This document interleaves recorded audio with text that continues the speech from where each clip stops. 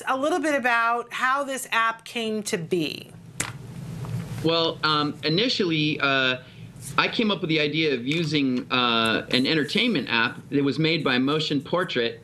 And what you could do is you could pre-record responses on it, and then it would animate in kind of a very simple way what you said onto someone's face. And so I started using that with kids who have echolalia. And so, for example, when you say, you know, hello, Billy, oftentimes a child with echolalia will say just exactly what you have just said. Hello, Billy. And so I thought, oh my gosh, I don't really know how to teach him to say hi, Matthew, or hi, Matt. So what I did is I pre-recorded, hi, Mr. Matt.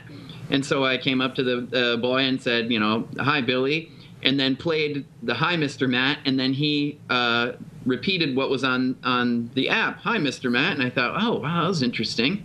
Because we should point out that, Matt, you are a speech and language pathologist, correct? Yes, I am. And you've been working with kids on the autism spectrum for a while now, and who better to create an app? What this app does is help build those verbal language skills in kids that it might be a little bit tough to get to that vocal language, correct?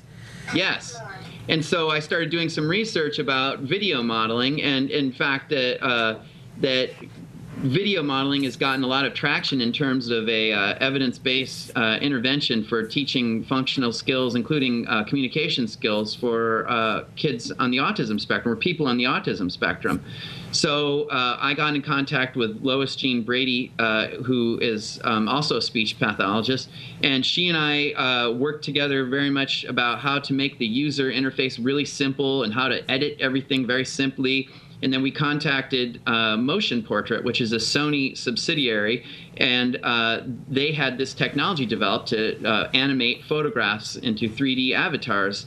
And so we started experimenting with it, and it really provided a lot of engagement, which is very different from typical AAC apps. You know, they're often just producing speech. There isn't a lot of engagement. You have to kind of design activities around using those apps, whereas this, you know, a kid can see himself talk or see someone else talk and be really engaged by what's on the screen. It can also model target behavior, which is exactly what video modeling does, is you show an image of someone executing something correctly, and then he, you know, particularly kids on the autism spectrum, they tend to learn very well by watching themselves do something correctly. So this, we can model what they need to do in real time.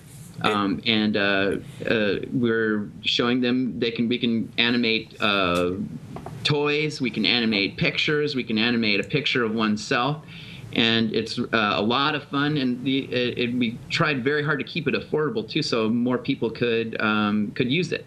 Absolutely. And we know that a lot of the apps that you can buy that help with language can get very pricey. Matt's having a ball playing over here. No, you can actually type words in this, and it will say the words. Type words and, wow. And make your own buttons and everything. But, you know, some of the different apps that we talk about that people have been using for a couple of years now, they can be more than $100, $150. And so tell them how much they can get this app for right now on the different stores.